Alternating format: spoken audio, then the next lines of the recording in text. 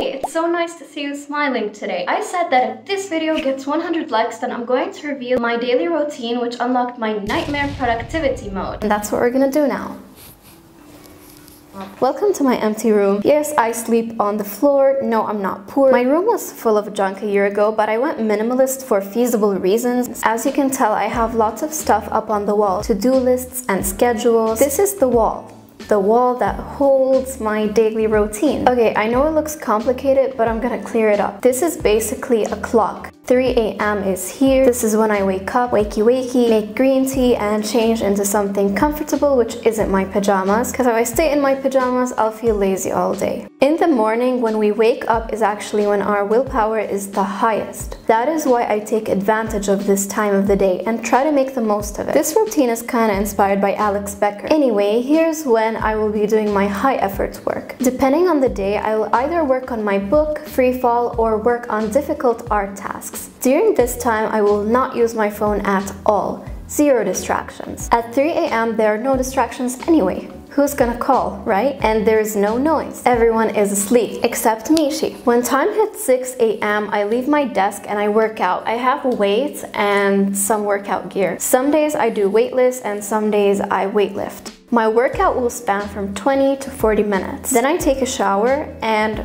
I'm still shampoo free if you're wondering. I'll link the video where I talk about it in the description so you can watch it. Then I continue working until it's time to get dressed for university around 7 p.m. I attend university and try to do my assignments between lectures so that I will have time to work on other tasks at home. I get home around 3 p.m. At around this time period, somewhere 12 p.m. to 3 p.m. is when I will break my fast and eat breakfast. After I break my fast, I'm free to eat as much as I want and whenever I want. And since eating brings most of our energy into our stomachs, by the way, and makes us less efficient and more lethargic, I'll work on my low effort tasks around this time. These include easy art tasks, editing videos, reading and listening to audiobooks or to podcasts. I'll continue doing those until around 8 p.m. Then I unroll my so-called bed, actually just a few bed covers and pillows, and then I get to sleep.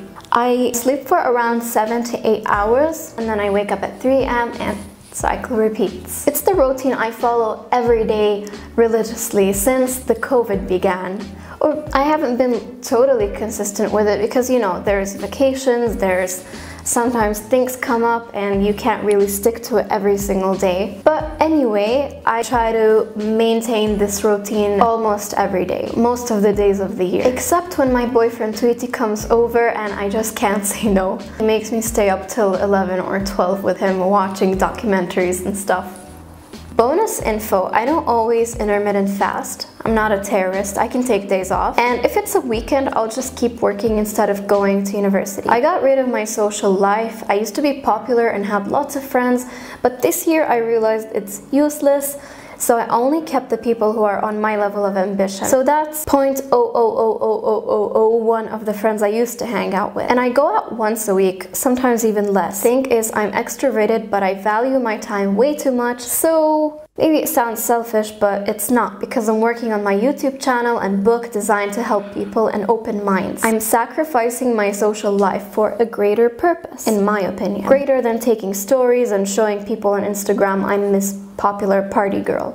Other than that, also I'm a health nut and I'm also caffeine free. I drink caffeine strategically, rarely. For example, today I drank caffeine and I really regret it because I'm so hyper and I can't focus on anything. During the day, I only check my social media through my laptop for work, not for scrolling, and I have an app timer to ensure I don't fall down the rabbit hole. To be mega organized, I also added this schedule. There are days my main task is art, and other days I focus only on writing. I take German lessons once a week. Here's my goals list: art, my book, YouTube art. Listen to music when I'm feeling down, because music puts me in a really good mood if it's the right music. I have a channel where I only do slowed music with edits, and I love listening to it when I'm drawing or writing my book. So I'm gonna link it also if you want to check it out. So here's the stuff I keep reminding myself I do not need. No need for pointless hangouts, no need for buying stuff I don't need, no need for having too high grades because my focus is on my art and my book, no using social social media, no decorating because I'm a minimalist anyway, no hurrying to finish university because I don't have to hurry. If I don't hurry, I'm giving myself more time to focus on my priorities. By the way, I have the coolest Redbubble merch that you're really going to enjoy checking out. I'm gonna link it, you're gonna love it. And let me know what you think of this crazy daily routine that I've set up for myself.